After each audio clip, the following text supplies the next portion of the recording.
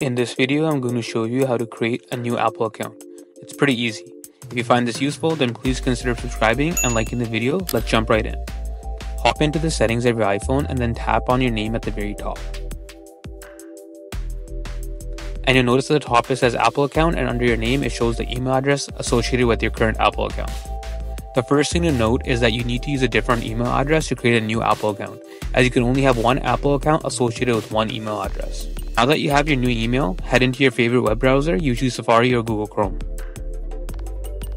and navigate to account.apple.com.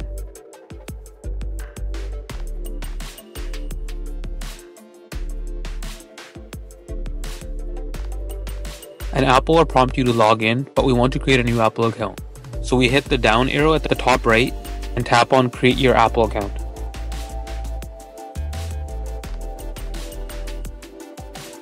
Scroll through and fill in your first name, last name, country, date of birth, and here, enter your new email address to be associated with your brand new Apple account. Create a new password, and finally enter your phone number. You have successfully created your new Apple account, and now if you would like to sign into your phone with this new account, hop back into settings and tap on your name at the top and scroll all the way down and hit sign out. Now enter the password for your current Apple account and just sign in using your new Apple account. I hope this helps, and if it did, please hit the subscribe button below. It really helps me out.